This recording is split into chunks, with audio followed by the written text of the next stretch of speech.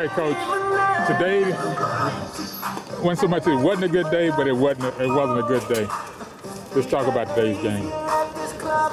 Well, you got to put some runs on the board if you're going to win the game. And, we just too many mistake pitches. You can't defend a home run. And, that's kind of been the situation we've been in a little bit this year. We're a pretty young team.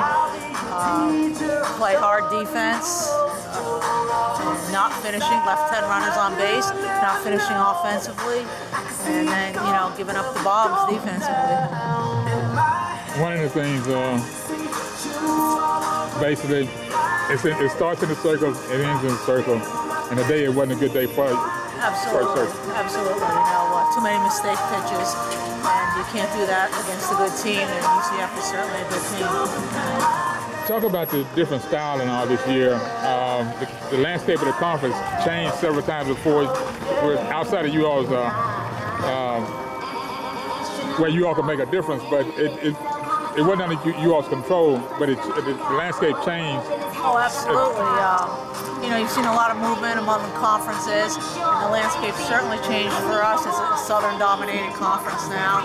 A lot of new opponents, and I've been in the game for 30 years, and we've never played 4 or 5 of the opponents in the conference. So the loss of some rivalries, and I'm sure some new ones will develop.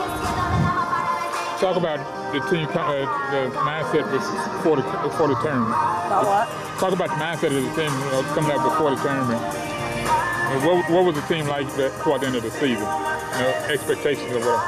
For our team? Yes. Okay. We've been a young team. We've been up and down throughout the year. And, we wanted to come in here and compete hard. And, our goal was once you get to the tournament, anything can happen. And, we wanted to play hard to the end. Is the team young, upperclassmen coming back next year? Yeah, we're a fairly young team. We have 3 seniors, 2 who play for us all the time. We have a lot of sophomores on the field, a couple of freshmen. So, we're definitely a young team, and, we're hoping that this season will make us a little bit hungrier, realizing what we have to do at this level. All right, Coach. With that, introduce yourself and we'll close this out. I'm Mullins, head coach, University of Connecticut. This is Jerry Lee Woodley Jr., College Sports Report. Thank you.